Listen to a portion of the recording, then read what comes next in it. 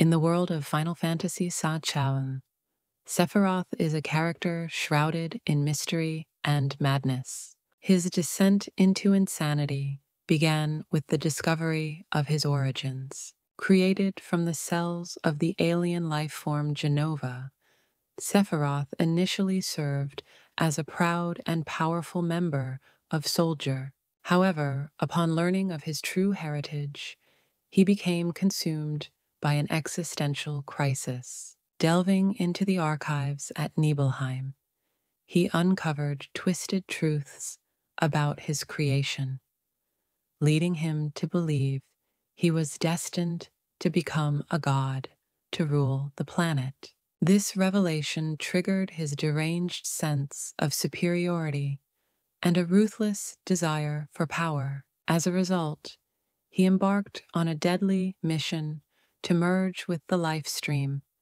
intending to become one with the planet and reshape it in his own image. Sephiroth's madness is also fueled by his manipulation of Cloud Strife, exploiting their shared past to further his own plans.